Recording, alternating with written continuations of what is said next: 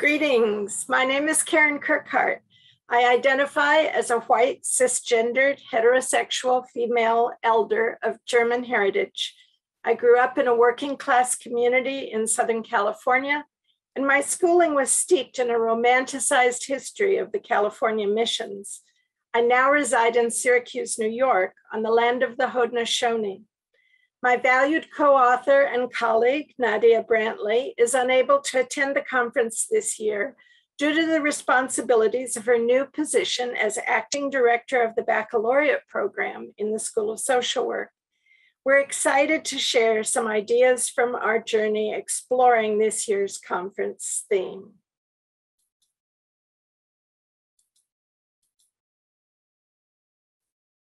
Mindful of time restrictions, we'll try to convey succinctly, first, why interrogation is an important element of evaluation praxis. Secondly, how we're defining and distinguishing two frames, white supremacy and settler coloniality. Third, illustrative applications of these frames with three core elements of CRE. And finally, closing reflections on this work. Three traditions place interrogation firmly within the context of evaluation praxis, inclusive of but not restricted to CRE. First is the tradition of self-reflection. Here we highlight the work of Simonette, who theorizes self-work required of evaluators to interrogate their own understandings, positions, and sensibilities as a necessary starting point. With respect to CRE, commitment to reflexive scrutiny was embedded in its earliest conceptualization, which is the second foundation. Hood underscored evaluation's responsibility to portray communities of color accurately and respectfully reflecting on our underlying assumptions and also our limitations in doing so. Third, interrogation is conceptually congruent with Scriven's idea of meta-evaluation, evaluating the evaluation, which he characterizes as the conscience of evaluation. Yarborough, Shula, Hobson, and Carruthers formalized meta-evaluation in three accountability standards in the third edition of the program evaluation standards, making explicit that such reflection is a necessary component of quality evaluation. Essentially, we're asking, what could go wrong? Specifically, how might an evaluation model intended to promote equity and inclusion inadvertently support white supremacy and settler colonialism? First, some definitions and distinctions.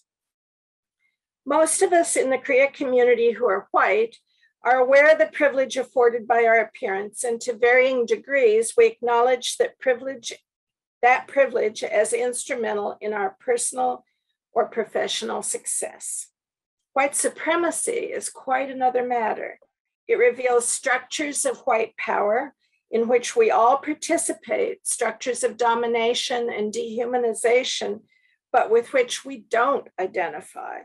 White supremacy is brutal and violent, and coming to terms with this challenges the innocence of whiteness, as Leonardo says.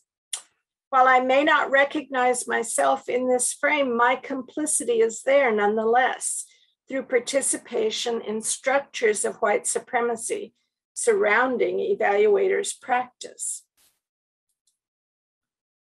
Coloniality addresses long-standing patterns of power emerging from political and economic relations of colonialism. Maldonado Torres distinguishes between coloniality and colonialism, the former being the lasting structures created by the imperial empires of the latter. Coloniality survives colonialism.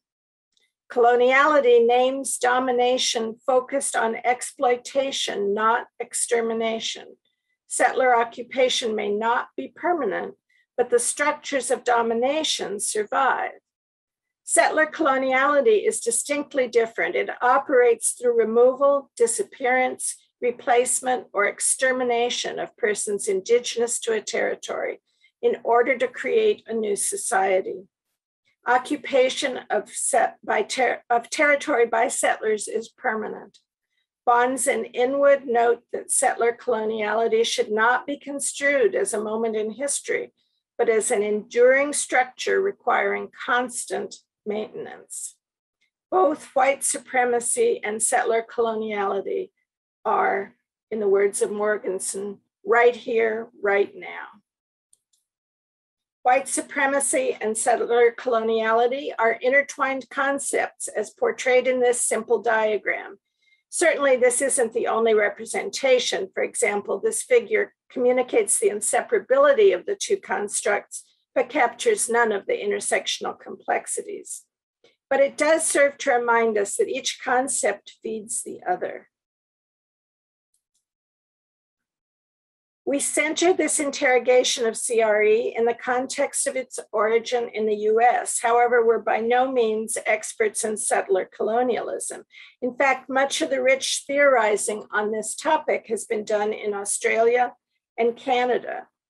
Hickson, whose book is portrayed here, the cover, provides a well-detailed, meticulously referenced description of our violent history in the United States. This is not an easy read. For me, there was a visceral reaction of nausea and revulsion, but I came away with a deeper understanding of the violence of white supremacy and settler coloniality in the US. CRE was created to reconsider stakes responsive evaluation in the context of culturally responsive pedagogy and assessment. All of these systems, education, assessment, evaluation, function within the broader US structures of white supremacy and settler colonialism. Therefore, CRE cannot claim a state of grace. It must acknowledge and manage inherent contradictions and complexities. Consider 3 examples. History. CRE, grounded in the early work of African-American scholars, respects history of persons and place as foundations of understanding. However, it's important that white supremacy and settler coloniality not be relegated to the past. They must be historicized, but not positioned as historical. Moreover, one must recognize the existence of multiple histories, the accounts themselves having been shaped by colonialism. One of the most pernicious myths in Hawaiian history is that the Kanaka Maoli passively accepted the erosion of their culture and the loss of their nation. The myth of non-resistance was created in part because mainstream historians avoided and omitted the wealth of material written in Hawaiian. Similarly, oral histories passed down through generations of African Americans have been erased from white versions of history, which may be more easily digestible.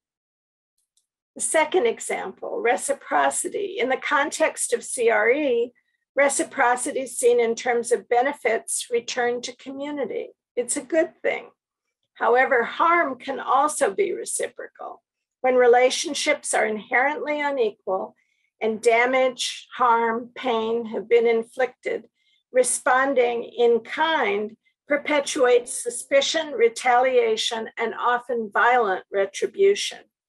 Hickson's account of US settler colonialism repeatedly references boomeranging violence, and such accounts are similarly visible today in the evening news. Finally, the third example is relationship. Trustworthy relationships are fundamental to the validity of CRE. However, the dynamics of relationships are complex, and trust may be hard won but easily violated. In 2005, Hood, Hobson, and Frierson characterized inclusion as a mandate for CRE. However, inclusion is not the agenda of Indigenous persons who seek independent recognition rather than being retrofitted into an existing structure. Inclusion integrates people into settler systems whereby they simultaneously participate in Indigenous dispossession, and erasure. The dynamics of inclusion can come precariously close to those of assimilation, which leads to disappearance, invisibility, and cultural genocide. This should be a caution not only for CRE, but for all collaborative and participatory models. Veracini speaks to the importance of avoiding participation as coercive assimilation. And you may recall Sandy Grandy's plenary address at CREA last year at this time, which addressed refusal as relationship. Good intentions do not exempt us from complicity. This work requires both vigilance and humility. In closing, we underscore the importance of interrogating the frameworks themselves. We've chosen two specific frameworks here. However, each of these may be reflexively critiqued for their strengths and limitations. We propose this not as a one-off academic project, but as a recursive exercise of critical reflection as part of praxis. Moreover, because any given frame both reveals and conceals, using multiple frames is important in probing the boundaries of our understandings. For example, McKay and colleagues use race rather than white supremacy. Wilkerson uses caste rather than race. Barker uses imperialism as opposed to settler coloniality. Each of these nuances may increase the clarity of some insights and complicate or obscure others. Finally, these interrogations could be also extended to other core elements of CRE, boosting critical reflection. We include all references cited visually or orally in the spirit of transparency, crediting ownership of ideas and encouraging further learning and dialogue. I click through them so that this information is recorded.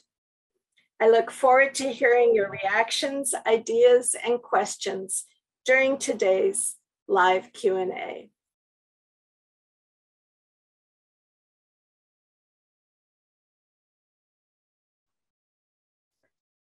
Thank you very much, Dr. Kirkhart, for providing the recording of your presentation.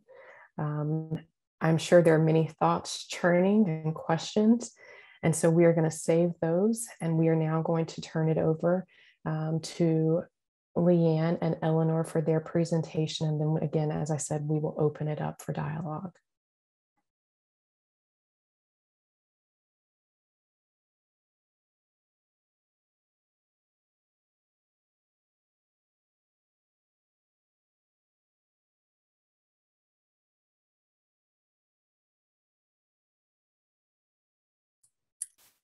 Hi, everyone. Just checking, Alicia, you're going to play it, right?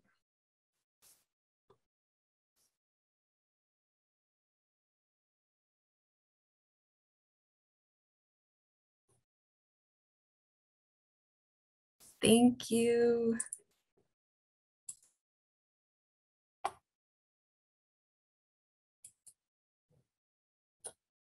Hello, everyone. My name is Leanne Kallemeyn. I'm a faculty member at Loyola University, Chicago, and a colleague, Eleanor Titiml, and I are going to share with you our working paper on justice and evaluation. So evaluation scholars made many key arguments for the role of values and value judgments in evaluation, such as Jennifer Green, House, Scriven, and Schwant. And although values are integral in evaluation practice, for the purpose of this paper, we focus on how values shape the moral end or good that evaluation ought to serve or promote. So Schwant poses a question: to what purpose or in whose interest should evaluation practice be conducted? So with this in mind, the purpose of this paper is to revisit and clarify the implications for evaluation practice that aims for a moral good or end of social justice. So what do we mean by social justice? So this is a common definition of social justice that Bell proposes, and we'll just communicate the end aim of this paper right up front, and that is with the italicized text and the bold text. What you see represented there are different conceptions of what justice is. So for example, in the first two lines, the goal of social justice is full and equal participation of all groups in society that is mutually shaped to meet their needs.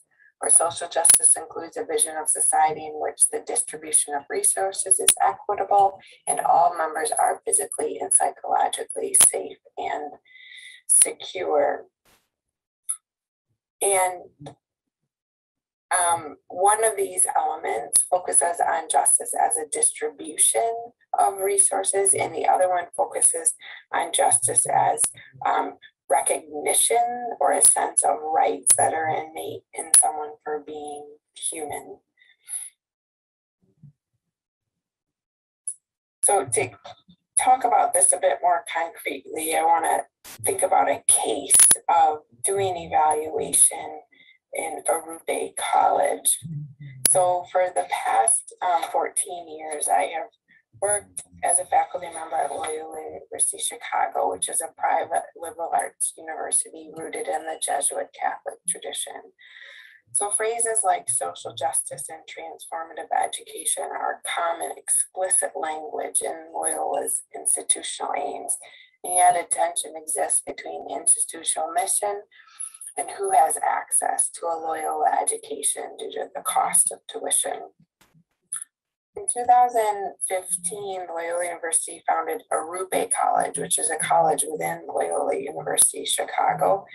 It's a private liberal arts 2-year junior college, which is based on an innovative model. So Urbana enrolls students that aspire to a bachelor's degree and have limited financial resources for college education. Approximately 300 Chicago area students attend Urbana, are underrepresented students in higher education, such as students who may be undocumented, first generation, students of color, and so on. Students graduating from Urbana receive a debt-free associate's degree with a concentration either in the arts and humanities, business, or social and behavioral sciences. It's a commuter campus with small class sizes and wraparound supports. And I had the privilege of collaborating with colleagues at Urbana over a course of a few semesters when they were interested in partnering with graduate students in my evaluation courses to carry out a series of evaluation projects on some of their programming. And so what I'm going to share with you is not tied to any specific evaluation project, but rather some observation and reflections across these multiple projects. So the graduate students made the observation that given the institutional mission, Loyola administrators and Urbana staff members assumed that Urbana was a just program. But as the evaluators working with diverse stakeholders, they rightly raised the question of, is Urbana College a just program, and utilized evidence in the evaluation to wrestle with that. So as an examples of that, Urbana College is addressing injustices related to the distribution of economic resources and goods in higher education. Urbana students are overwhelmingly grateful to have an opportunity to receive an associate's degree debt-free, and frequently acknowledge that they wouldn't have even been possible to go to college without that possibility. But at the same time, Urbana utilizes selective rather than an open admission process. And it's not a guarantee that students who attend Urbana graduate with a 2-year associate's degree, although rates are better than other places, nor that they finish a 4-year degree.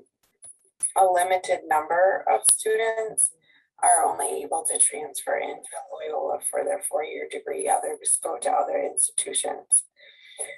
We also encountered some students that were accepted into both Urbana and Loyola, but felt like Urbana was the only viable option given their financial circumstances. So this example illustrates the complexity of thinking about justice as a distribution of resources around higher ed, as well as a respect for rights that students may have, to respect for their person and respect for what they can offer and gain.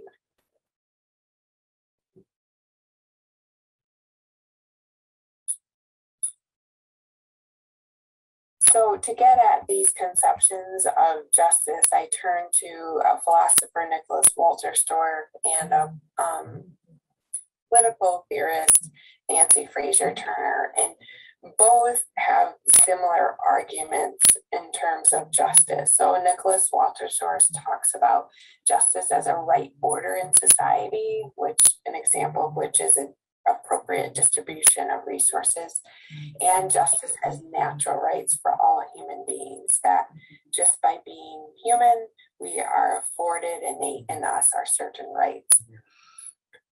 Similarly, Nancy Fraser Turner talks about justice as redistribution of resources and opportunities, and also justice as recognition rooted in concerns about oppression and people who experience marginalization due to aspects of their identity, and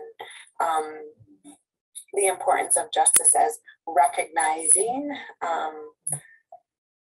people as whole selves and all elements of who they are with respect. And both of these scholars argue that we can't achieve justice unless we are using a both and approach and thinking about both approaches.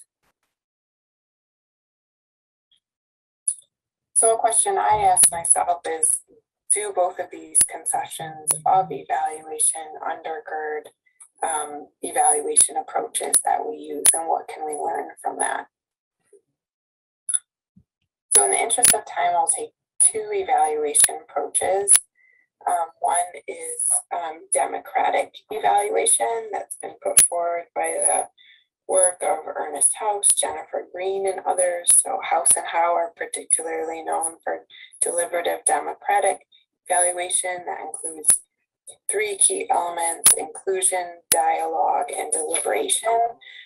Their theory is rooted in John Rawls' theory of justice, which Walterstorff argues is ultimately a theory around distribution. It's a distribution of rights. So there's rights involved, but it's not about those rights being innate in people and deserving, but rights that are given to people. So in the process of evaluation, then as an evaluator in a democratic approach, I have the privilege of ensuring who has access and the right to participate in the evaluation and play a role in distributing that right in terms of helping give voice to certain people at the table that may not have as much voice as others, for example, in the deliberation process, and ensuring there's inclusion. So it seems that this approach might emphasize justice as distribution. Cultural responsive evaluation, hopefully everyone who's here is familiar with that, is rooted in the work of Stafford Hood, Karen Kirkhart, and others, but comes with the notion that too often outsiders in the community identify and conceptualize problems through their particular cultural lens, which results in a deficit rather than strengths-based perspective, and then design and evaluate programs based on these assumptions.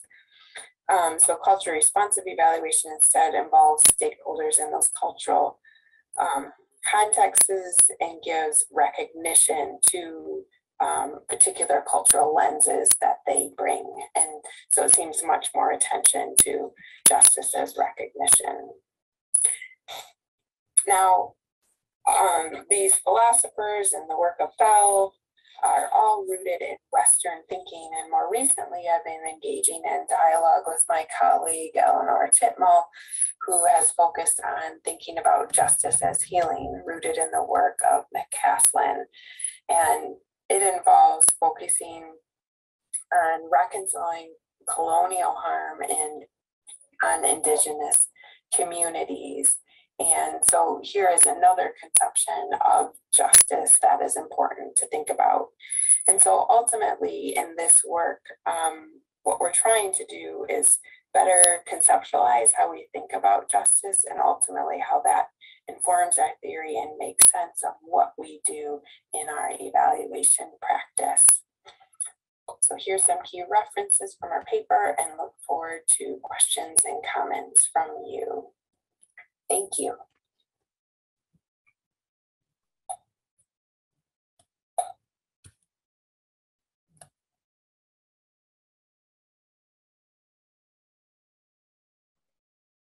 Thank you very much, Leanne and Eleanor, for your presentation. We are going to open it up for thoughts, questions. I want to just kind of give my initial thoughts as I was listening to the presentations, and then others can also respond. And if our presenters would like to provide their thoughts also. I was struck by the question Karen posed to us, being what could go wrong when we use an evaluation model or approach intended to promote equity inclusion, but unintentionally supports white supremacy and settler coloniality.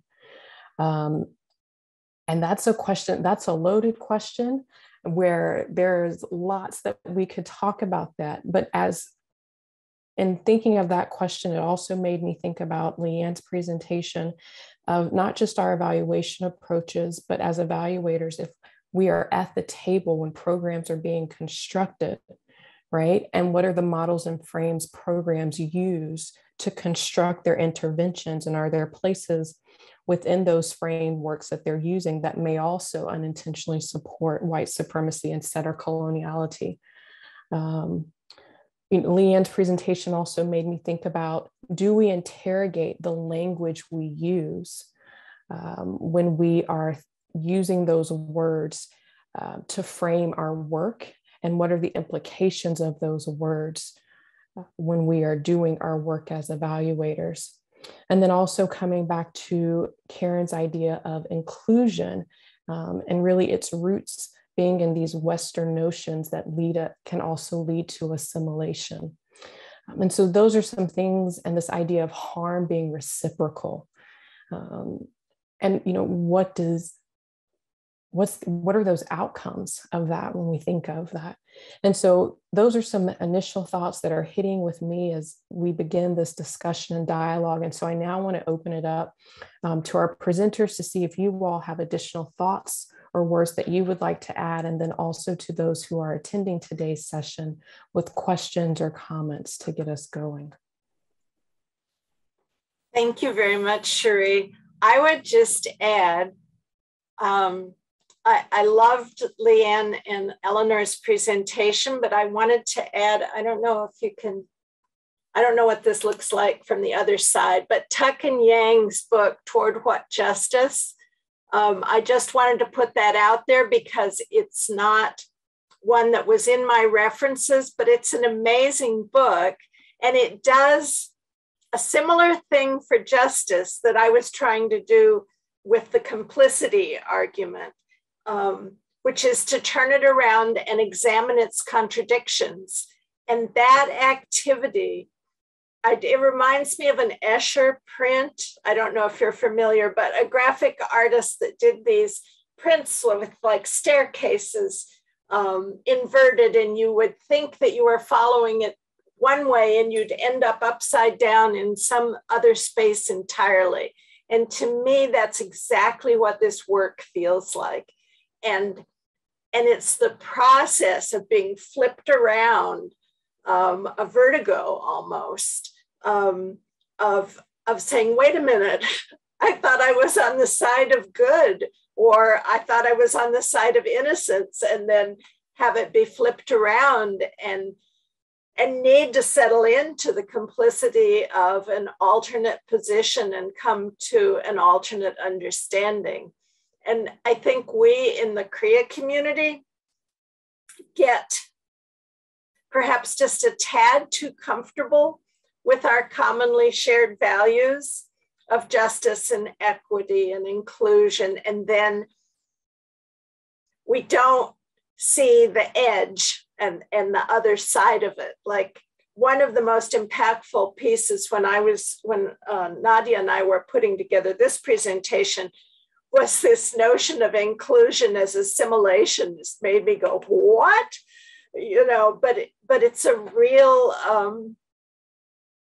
flip. It's a real alternate construction of the dynamics of what's actually happening. And so not only just the particular examples, but I just think that process is something we need to embrace and honor in this work. So that would be my observation.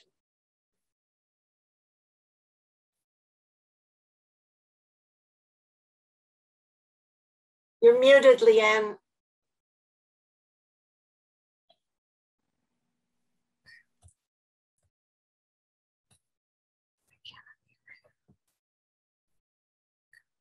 No, you're good, Leanne, right now. I'm good. Okay. Yeah. I apologize. I think I'm having internet bandwidth issues, and so I partially froze and don't have full access to commands.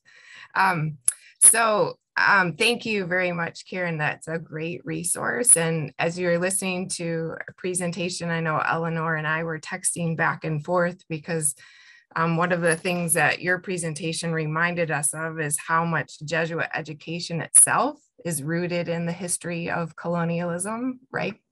And so even this process of setting up, you know, Arupe and what they're doing is in that whole history. And so it really matters, and the importance of, you know, revisiting that and having those conversations. I agree. Thank you so much, Karen and Leanne, for pointing that out. I feel that one thing that has really stuck with me throughout this entire session and in the presentations is what Karen said about,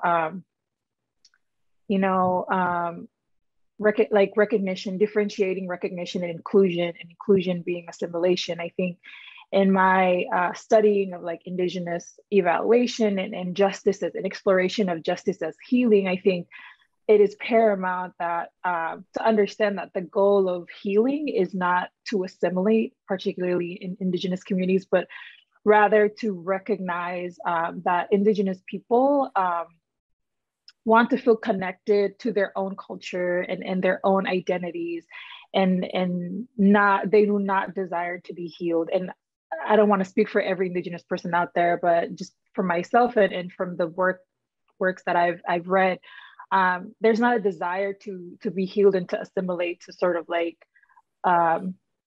popular, scholarships and culture, but to be rather recognized as separate and just as important. And so I think that is sort of up and coming in our conversation has been repeated this morning. So thank you for that. So we do have a question in the chat from Nikki. And so I want to, in case you all have not seen it, I do want to share it with you.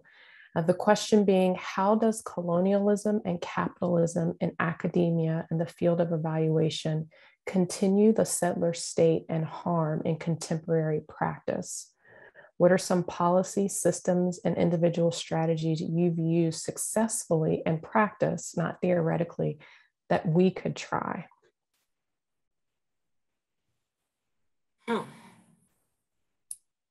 Well, first a disclaimer.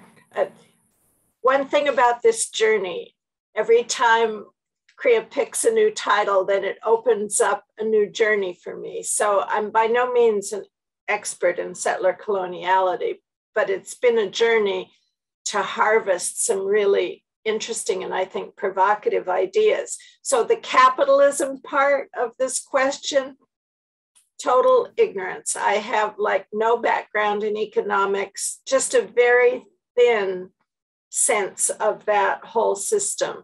So I wouldn't presume to, I couldn't make intelligent responses about that. But I think, and I'm a theoretician, so I don't have like good practice examples such as my colleague Joan LaFrance can use and gave in our Indigenous workshop yesterday, where I was I was the sidekick. But I think in part, it's the zoom out that's important. I guess I would say that. And although it's a theoretical position, I guess, I think it's also, that's where the praxis piece, I think that connection of theory and practice is important, because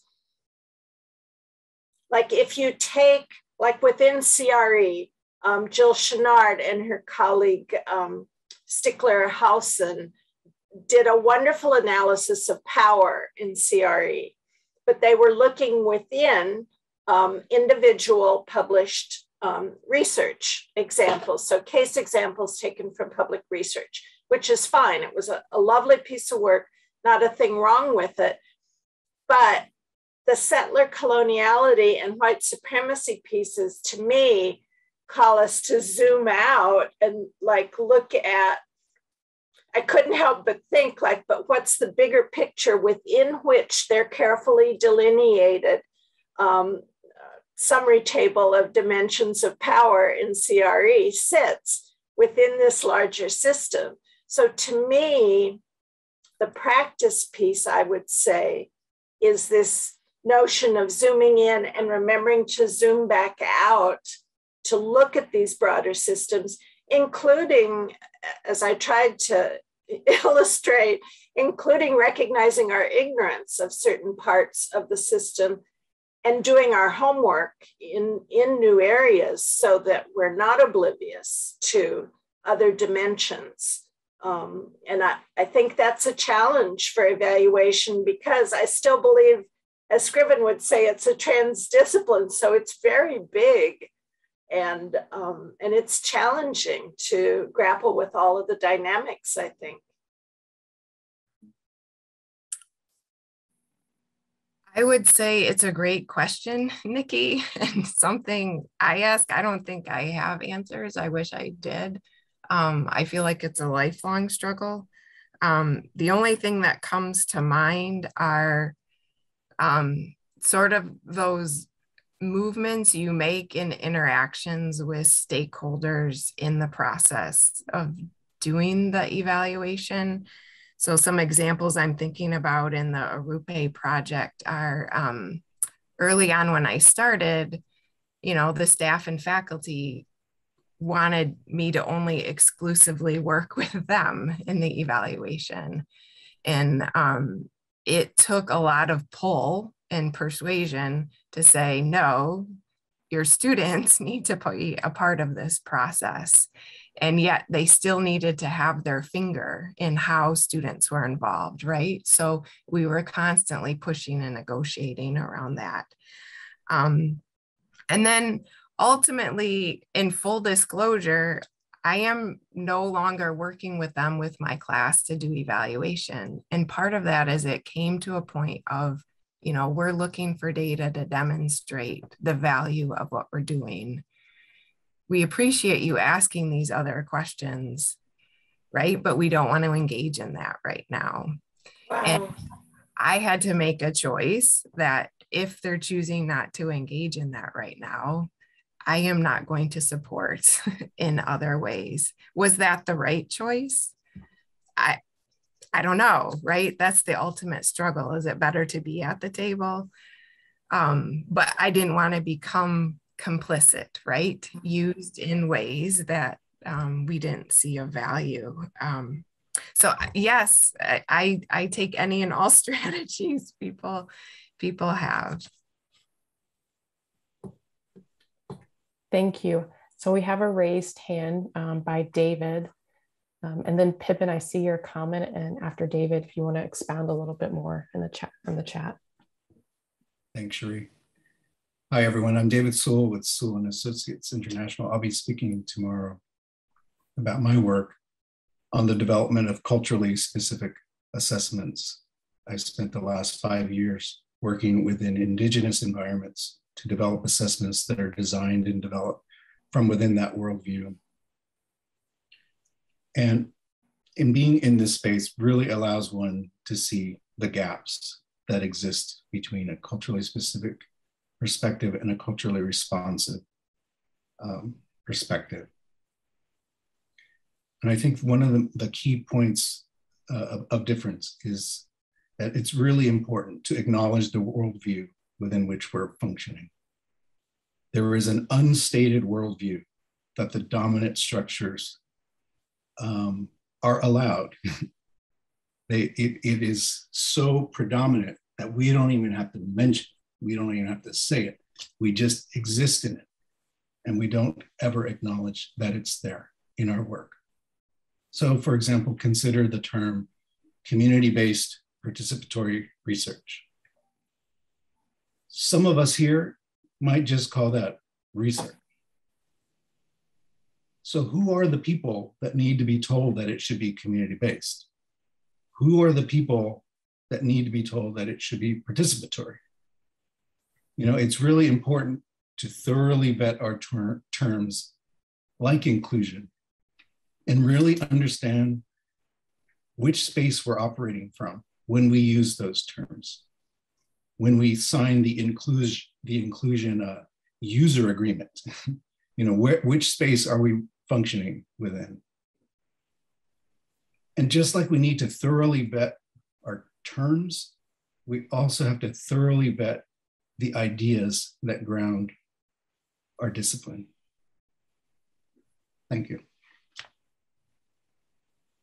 Yeah, I mean, that's an interesting parallel. I think CBPR has quite a bit in common, that community-based participatory research, coming out of community psychology more than, say, education, which is the grounding of CRE. So both the zoom out captures those different disciplinary roots, as well as, I think, some of the challenges. They share power relationships. For example, when you get to that piece about participation, you know, whose agenda is driving the participation, and what are the costs and benefits for the participants, and how does that whole power dynamic playing out? Culturally specific work, unlike culturally responsive, is there a gap? I don't know that I would have characterized it as a gap, but they certainly are distinctly, they can be distinctly different, because I see culturally responsive as more of, as bigger, I guess. And then the zoom in becomes the culturally specific, saying, no, you're not just adapting a method or working from a majority construct. You're starting from, like Joan and Richard did, and a tribal analysis of a particular situation, and building the questions from there, and most importantly, building the methods from there, so that you're not just adapting, you're creating from scratch something wholly new. So I think that that is a useful distinction.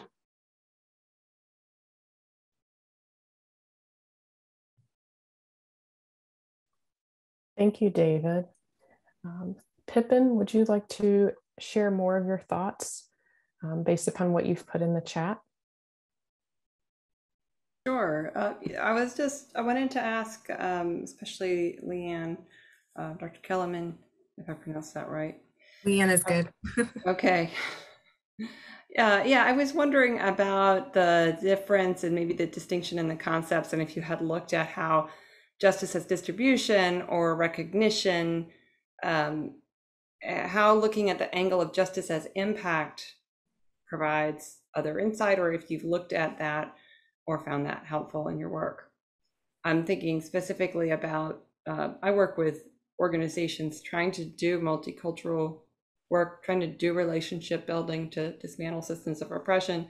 It's really long and slow work, obviously.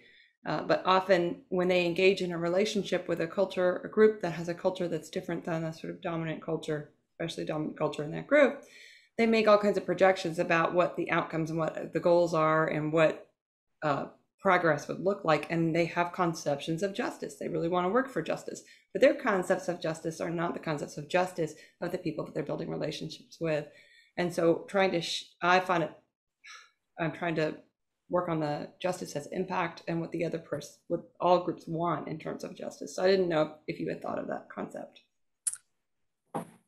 Yeah, I mean, I think impact is very much an evaluation concept. So when I go to readings of philosophers and these political theorists, they're not really talking about justice as an impact, because I think, impacts itself can have different moral ends or goods, right? They can be a variety of things. So I'm just trying to think off the top of my head. I should probably clarify. I mean more like justice as impact on agency, or justice as enhancing capabilities. So that comes from Sen and Nussbaum's work on human capability. Yeah. So a sense of agency would be very much rooted in this idea of justice and rights and recognition, that agency is one of these innate human qualities that ought to be respected. Everyone has and possesses. It's nothing you're given. You have it. And the way we interact in the world in a just way is to recognize that in each other. Would sort of, I think, where it would fall. And so if it's about, working with stakeholders around them having opportunities to exercise agency and what they see as the impact and what's important and matter, is that the work at hand? Yeah. Yeah. Really, instead of imposing their own judgment about what the outcome of that relationship ought to be. Right.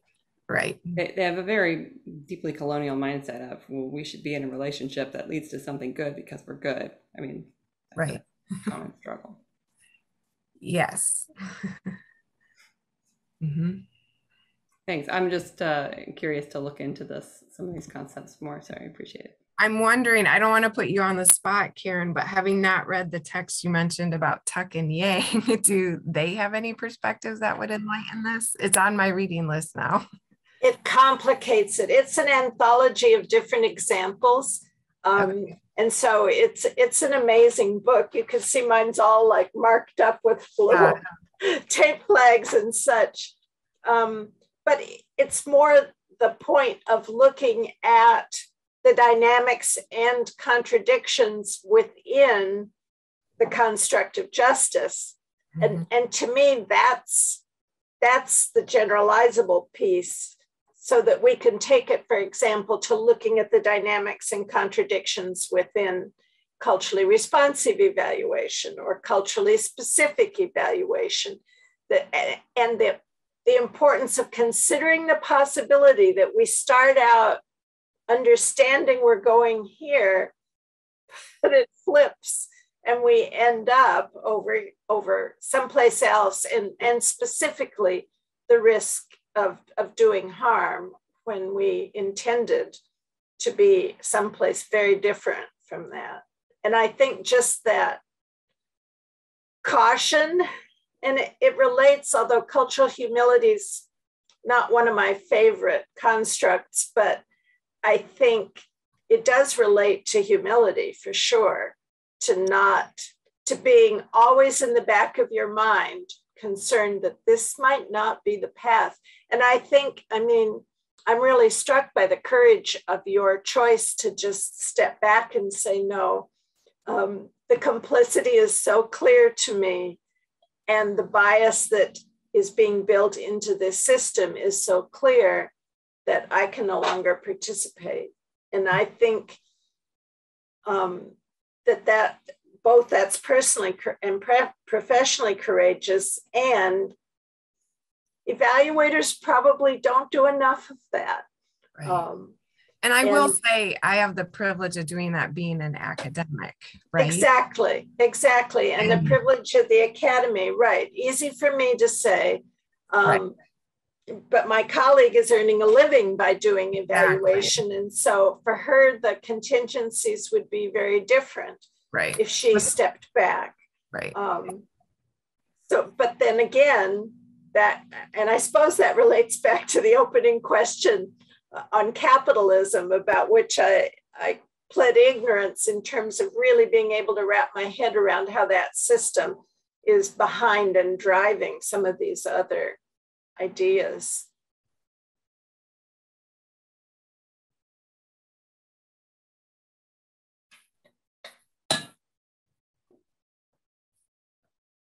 Other questions or comments from attendees?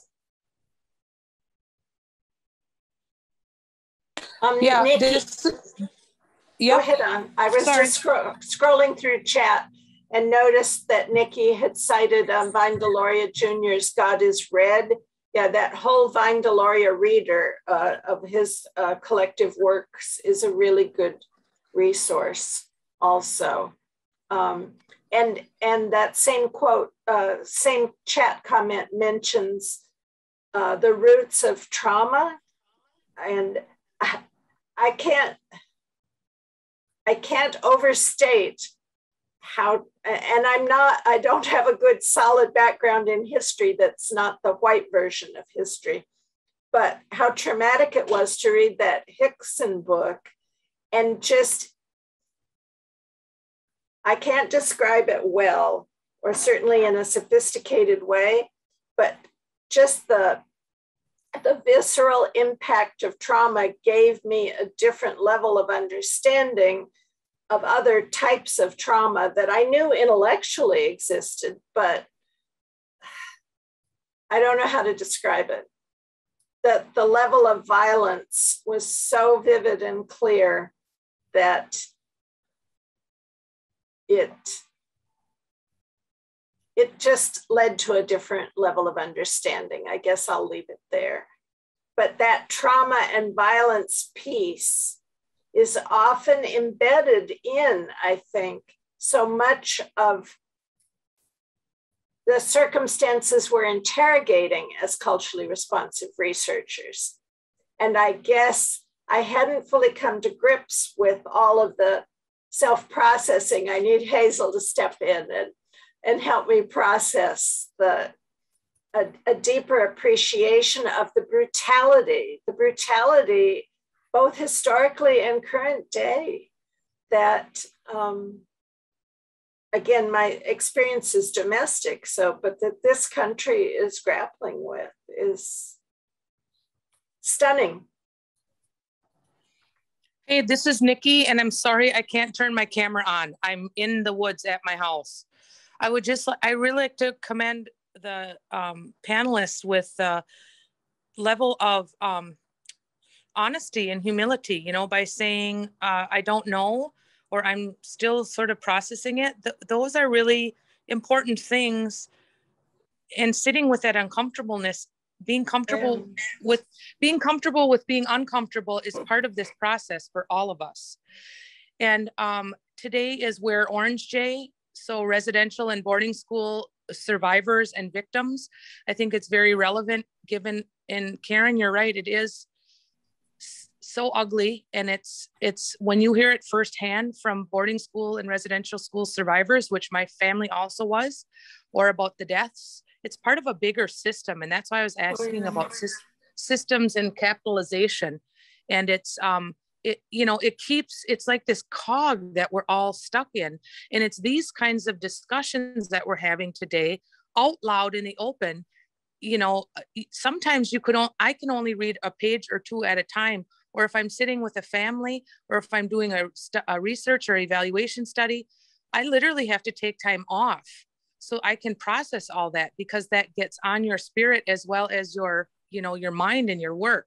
And so I really appreciate the discussions today. And Karen is living proof that, you are never too old to learn. and we all can work on things that help us become wise in our walk. None of us are perfect. And the important part is that we're trying to journey through this together. So I really appreciate today and some of the honest discussion that's going on here, because I don't see it happening in a lot of other contexts for the most part. Thank you. Thank you for that. Nikki. Thank you. Yeah. So one of the questions posed in the chat goes to Leanne, kind of this idea that you brought up about when evaluators decline work based on ethical principles. And the question is, what is the risk of a less conscientious evaluator coming along and causing more harm? That is the risk. In this case, I knew there was not another. So because I was doing it with a class for free. So I didn't have to weigh that at the time. There was another project that I had a similar circumstance, but then the evaluator ended up being someone I knew, but they didn't know that we actually worked together. So they found another like-minded person and didn't even realize it. So I haven't experienced yet when I turn down a project that is the case, but I think it is important to consider. And that's where, is it better to be at the table or not? And the footnote to that, I would think, would be, is it better to let program X go unevaluated? Right. Than to evaluate it a certain way, because there was no one else knocking at the door to do an alternate evaluation, but I presume from your presentation, it just got left alone. Right. And I think that is dangerous too, right? Or it's just done internally, right? Without alternative perspectives.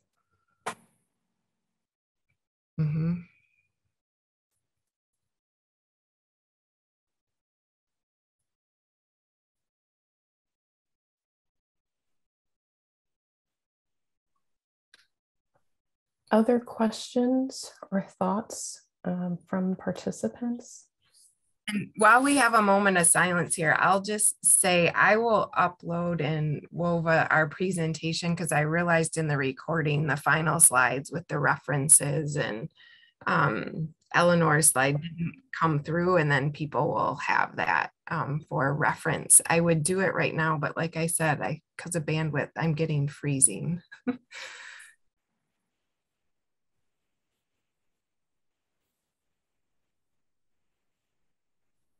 Well, we knew we had extra time for this session because there was a third paper that dropped out. So we don't need to feel obliged to fill the whole time. If you'd rather go get coffee before the next session or something like that.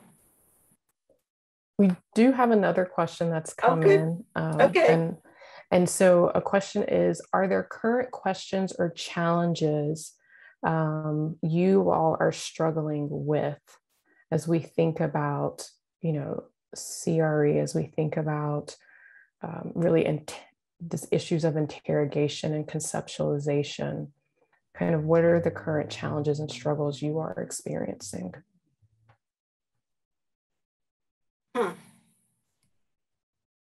Well, just wrapping my head around all of the new ideas for this presentation is a challenge. I think this, combined with my collaborations with Joan LaFrance on evaluation influence, have me thinking a lot about place and the importance of place in every sense of the word, geographic, personal space, but the importance of location, cultural location, identity,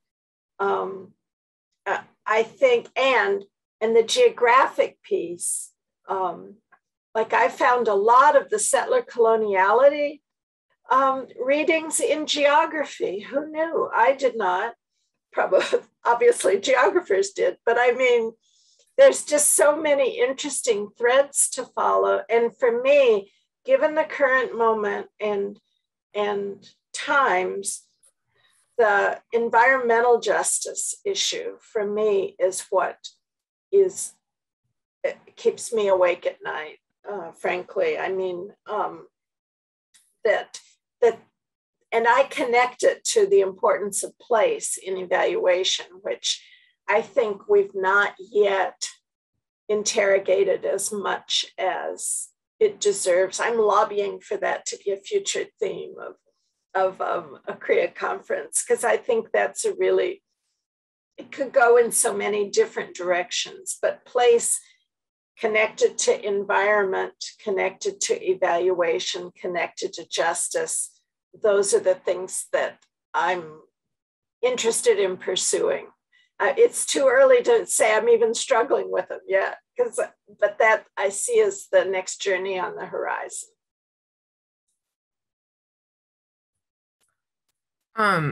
I've really appreciated my conversations with Eleanor around justice as healing. And I think that's where I'm at. I know for many of you that have worked in Indigenous communities doing evaluation, I'm sure this isn't a new way of thinking for you. Like healing and reconciliation in many other areas of my life has always been important, but I think I've never thought about that when I'm wearing that evaluator hat of what that means and what that looks like. And so, yeah, just, being open to really thinking about that.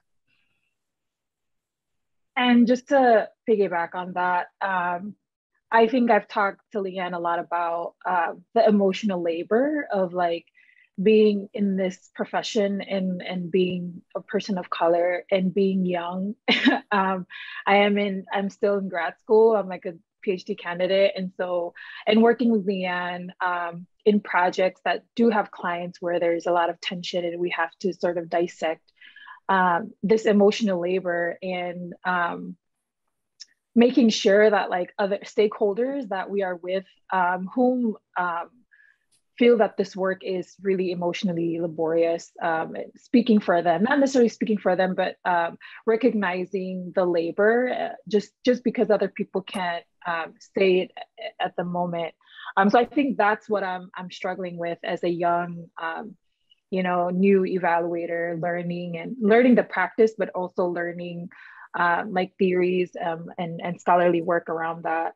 I just also want to thank Karen for pointing out like environmental justice. I think that's really it's not talked about a lot in these circles. And for me as a Pacific Islander and Palauan, having grown up in the islands, we talk a lot about the impacts of capitalism and colonialism and imperialism that are still very real today on just our environment and like the future of our lives and our homes because of the impacts that those three things have had on just the environment which we're very dependent on, and how on the global scale we are the ones that are like in the front lines of fighting for environmental justice, where people, bigger countries, colonist countries, colonizer countries are not doing enough, at least in my opinion, to sort of recognize that they play a huge role in how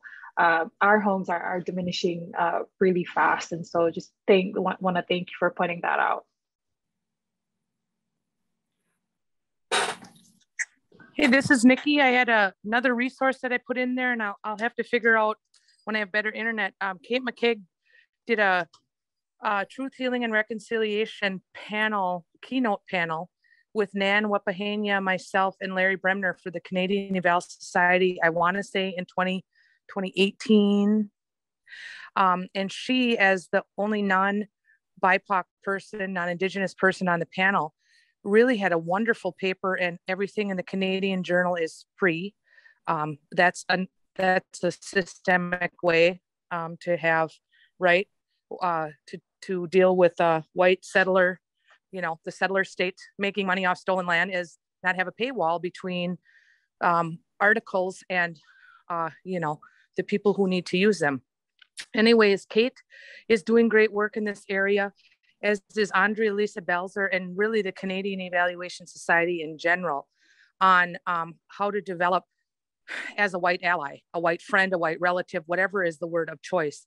And so when you speak about emotional in practical labor of sort of doing that. That's a position I wrote about in a blog, very short, but for AEA, but it's a way that kind of brings light to who can folks who are on this journey turn to.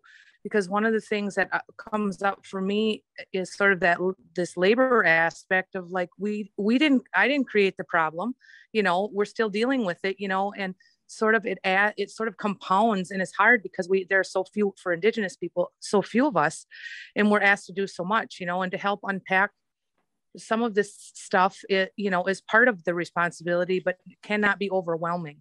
And so self-care is something Hazel Simonet talks about. And so just urging everyone to do that, including, non-BIPOC, because it's a lot to process, and, let alone change, live and be differently, but that's part of transformation, I guess,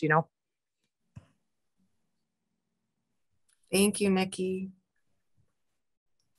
And Nikki, did you say 2018? You believe? Yes, and I'll see if I'm outside of my house now to see if I can find one more bar and add the link in, or I can put it in WOVA chat if I can figure that out. Thank you. And the senior author she mentioned is Kate McKegg. It's McKegg. I couldn't hear that clearly, but I heard enough to remember who it was.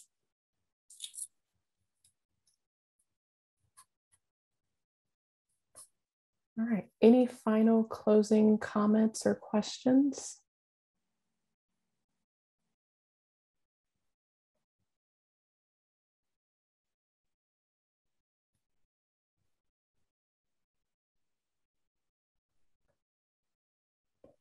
If not, then I want to thank you, everyone, for attending our session today.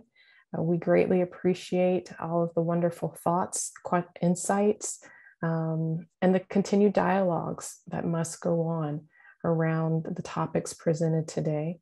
A big thank you to Alicia for serving as our moderator and working technology behind the scenes. And then also a big thank you to our presenters for spurring thoughtful discussion with us today. And so we appreciate everyone taking time out to join us, and hopefully you'll enjoy this break before our keynote at lunch. And that, I believe, will be a very good discussion also. So thank you, everyone.